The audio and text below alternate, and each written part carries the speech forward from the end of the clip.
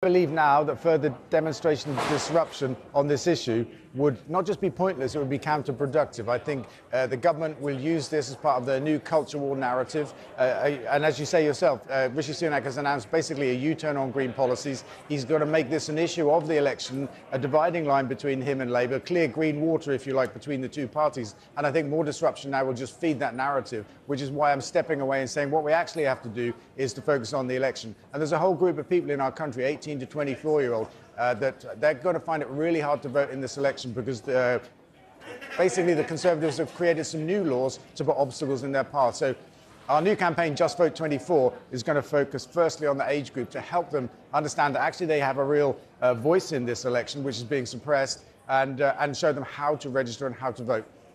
Now, I seem to remember at some point last week trying to get hold of you to see if you'd come on my show to discuss your reaction to the storming of the stage.